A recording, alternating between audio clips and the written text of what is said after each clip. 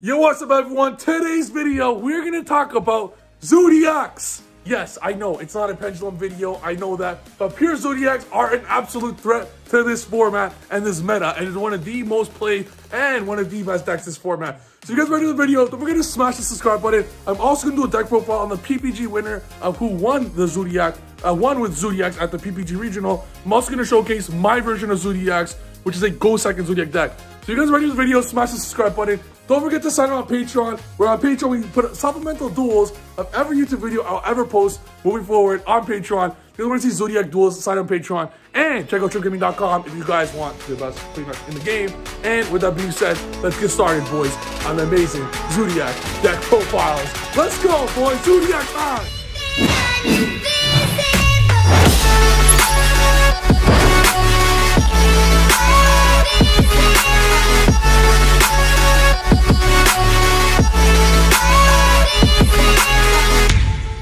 Zoodiac and pendulums share one thing in common, and that is that they are eternal, that they will never die.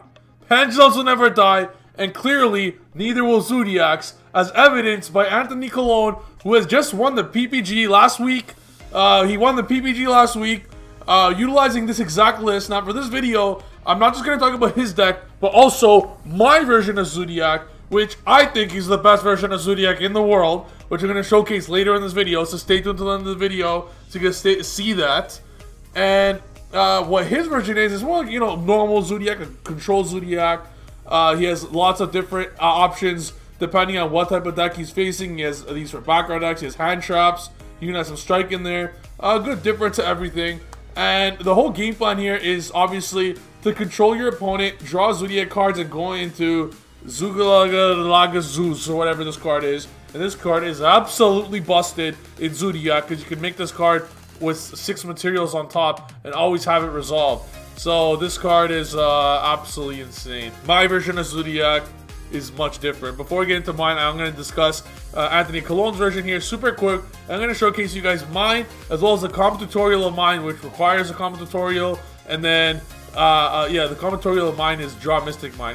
Mine is Go Second Zoodiac. Go Second Zoodiac with a bunch of board wipes. I'll explain that one later. As for now, we're going to talk about this one, but stay tuned to the end so you can see mine as well. So, the one that won the PPG utilized 1 Rat, 3 Thoroughblade, 3 Whiptail, 3 Ram. In my opinion, everyone plays this ratio, okay? Everyone plays 10 Zoodiacs here with the triple tanky and the barrage.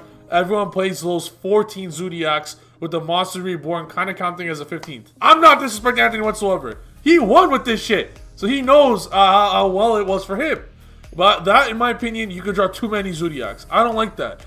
I'm not going to count Barrage and Reborn in there because they're extenders, but you now have 13 normal summons, and imagine playing a deck with 13 normal summons. That's obviously too much. Yes, Thoroughblade could discard the extra one, but that's still, like, to me, that's just too much Zoodiacs, man. It's just way too many Zoodiacs. If Thoroughblade wasn't a card, I'd probably play 6 Zoodiacs. But obviously, you need to open one. Obviously, you need to open one or else you can't play. So that was the reasoning behind playing 13. Well, 15 if you count Barrage, 14 count Barrage. So, my version, though, I play less than that. I'm also blind seconding, so you're allowed to have the 6th card. If you're blind seconding with Zoodiac, which is a very good deck to blind second, thanks to the power of Zeus, then I recommend playing a lot less than this because you have your 6th card, which that percentage mathematically gives you like an upwards of 10% extra chance of drawing a Zoodiac monster. I personally think that the correct number going second is around 10 or 11 Zoodiacs. Going first, probably like 13, 12. Like you're guaranteed to see one. And if you don't see one, you're going to have cards like Desires or Plus cards. So you're kind of playing a 37 card deck here because Desires just like goes through the deck. He also opted to play Dino Wrestler and Alpha, both going second cards. Alpha, I think, is very overrated in my opinion, but it's put in work. I saw the PPG. He destroyed people with Alpha. And in my version, I don't play Alpha, but Alpha is by itself. I thought it was underrated, or I thought it was overrated, but it's not. Alpha is actually a fantastic card and puts in work, kind of like another Dino Wrestler at 3,000 attack. So it's actually a very good card. He plays 12 hand traps, 3 Nibiru, 3 Actually Veil, 3 Imperm. I think that these 12 hand traps are the best 12 hand traps to play right now. I understand that what people don't understand about Gamma, I think Gamma is the most overrated card in overrated hand trap in Yu-Gi-Oh! You're forced to play a brick for 1, and for 2, going first it's dead. Unless you absolutely brick. So unless your hand is shit, you have Gamma. So opening Gamma going first kind of just says, alright, my deck is shit, I'm always gonna brick and have no monsters, go ahead, your turn, bro. Gamma's absolutely ass. Going second, yes, it's nice when it resolves. Of course, Gamma is nice when it resolves. But, I mean, it's not only about going first or second. It's just dead all the time. I don't like it. Avarice, I love it. Reborn, I love it. And Barrage, I love it. The extenders, for in case you get seals or something. Avarice and Desires are +1s. Avarice recycles the whole engine as well as Trident. And allows you to play into Nibiru, like, no problem with if you have Avarice in your deck.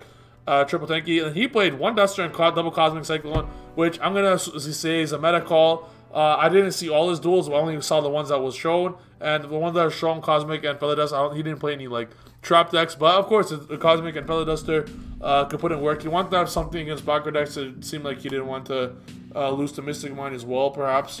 Triple Imperm and Triple Strike. Strike's interesting. I actually love Solemn Strike. Solemn Strike is even better going second than it is going first, because you Trident 1 card and you strike.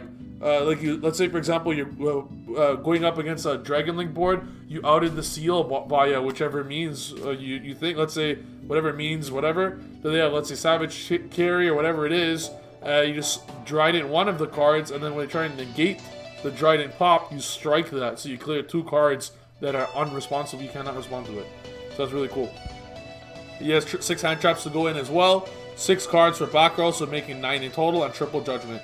The extra deck was 2 of everything with 1 Hammer Kong. Plays 1 Drill Driver Vespasinato, which is 2500 piercing damage for those who don't know. Double Zeus, 1 Infinite Track, and then the Celine Access Code Fiber Engine, because he plays lots of hand traps. So congratulations to Anthony. He absolutely clapped everyone at the PPG. Now I'm going to show you guys my list, which is like very different than this, extremely different. But before we go into it, I'm going to show you guys first the comment tutorial of the deck. So before you guys actually see my comment tutorial, it's blind second. So I want you guys to witness the absolute greatness of my Zoodiac deck right here. Y'all ready for this?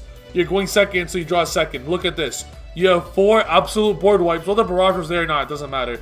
The whole idea that I play with my deck with is not control whatsoever. It is I destroy my opponent's board. I don't care what my board is. My opponent could be playing Infernoble. He could be playing Dragon Link. I don't care. He could take out 1 card. What's he going to take out? Dark Hole. Then I drop what's Mystic Mine and talents his ass into Oblivion. Same idea with Dragon Link. And then after you clear his entire board, your game plan is to either drop mine, and if you don't drop mine, you normal summon a Zoodiac, and you go into Zeus for 4 materials or 6 materials. Well, for 6 materials, if you have Avarice, I think it's probably best for 2 to play around Nibiru. But then you just slowly control with that. For this version, after you clear the board, you keep the droplet. And that's what I love about this, as well as Prank Kids. I like Prank Kids go second, because Prank Kids, if you just normal summon any Prank Kid, you have your full combo. So why don't you just clear your opponent's board and then freely play? I love this idea of going second Yu-Gi-Oh! Right now. There are too many broken cards that just destroy the meta. Like even Dark Hole, it's so underrated. Your opponent will negate the Mystic Mine and the Talents, and you just Dark Hole their ass,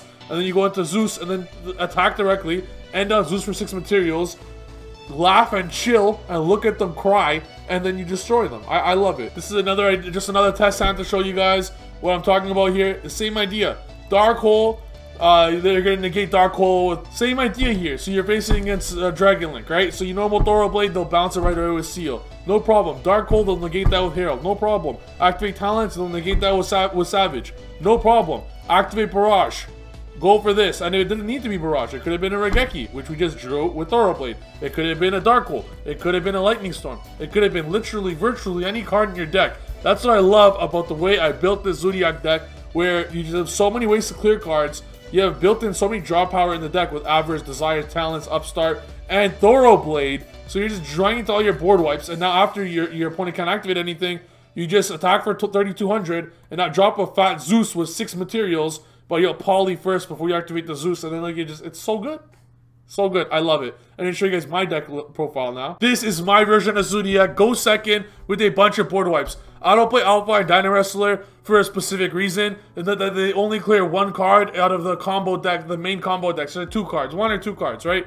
I don't like the fact that you could seal the Alpha, and I understand Alpha and Dino Wrestler are good going second, but Dark Hole just accomplishes way more than all of them. I understand Herald can negate it, but that's the whole idea. I want to play cards that must be negated from my opponent, and then you just drop a board wipe and clear the entire board. I don't want to deal with the board.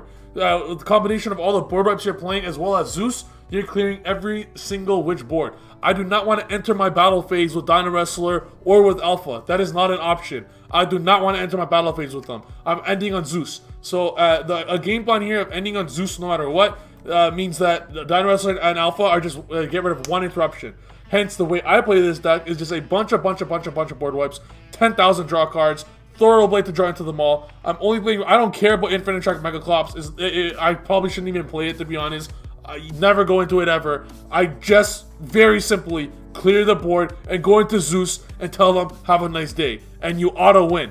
What the hell is any deck doing? Any combo deck? Now, when you after they see all these board wipes, and your opponent is gonna think this guy thinks he's gonna Mystic Mine and Dark Roller me with 25 board wipes in his main deck. I'm gonna make him go first. That's when I side out and put in all trap cards, and all these trap cards are destroy them. Now in basic control deck, you have Trap Trick and Storm Duster to take over all the board wipes for spell and trap board wipes. So it's the whole idea that no matter what type of deck, whether it's combo or control, post side deck, you destroy every one of them. I had a blast playing this, and in fact, I have lots of videos on my Patreon showcasing Gosek and Zood absolutely obliterating the meta. So go check that out on Patreon if you guys want to see it. If you guys got this far, smash the subscribe button, and don't forget to get a beautiful Trif game playing on trifgaming.com. Only limited time, only $30 for a cloth playmat. Get it ASAP. Also, if you guys want free, well, it's not free, it's $30. One-on-one, 2-hour pendulum coaching. Sign up down below on PayPal, and for until a limited time, because I'm going to Mexico soon. I won't be able to do it for you guys. So go do that below. And if you guys want any discounts on Yu-Gi-Oh cards and products and mats, go down below in the description and check it out. We'll see you guys in the next video. Peace!